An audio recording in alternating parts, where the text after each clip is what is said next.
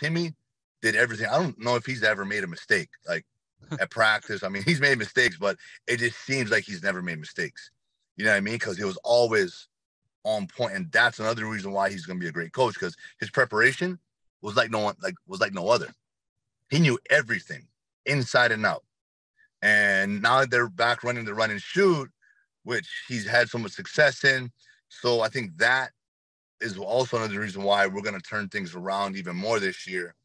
And I'm excited for him, you know, and that's why I'm out here supporting him, you know, because everyone wants to see him succeed because of who he is. I mean, yeah, we want the program to do well, but we got Timmy Chang at the helm, and, you know, that's a local boy who's, you know, represented Hawaii, you know, amazingly, and we just want to see him do well. So, and I believe the qualities he possesses is the reason why he's going to succeed here. And it's going to happen. This year will be a better year than last year.